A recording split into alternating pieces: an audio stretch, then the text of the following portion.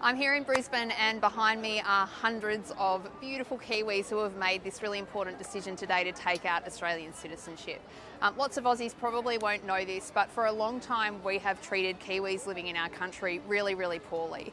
We haven't given them proper access to citizenship and they can't really set down roots in this country, even though many have lived here for 20 years or more. Anthony Albanese changed all of that. As of the 1st of July, New Zealanders living in Australia will have the same rights as Australians living in New Zealand. So this is a huge move for very many people living in Australia who want to make that big decision to become an Australian citizen, but it's also about the future of friendship between these two countries. There is no greater friend to Australia in the world than New Zealand, and today we reflect that in our public policy. So it's been amazing to be a part of this announcement.